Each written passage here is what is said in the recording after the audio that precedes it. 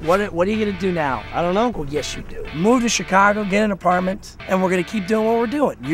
You write, I direct. Come on, man, we'll be in this together. I've never met a director. I went to college for 4 years. I directed 6 shows there. And since then?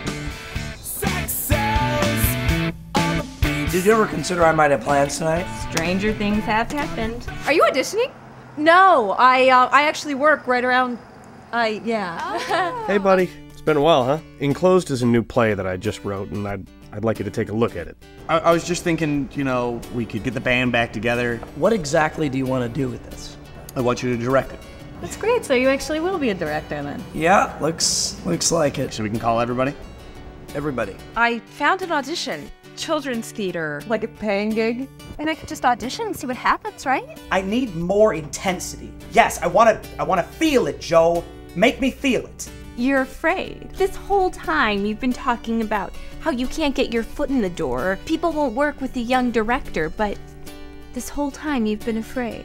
I want you to be completely honest with me about my monologue. Yeah, I can take the truth. If I was over the top, I want you to tell me. Maybe it was a little big.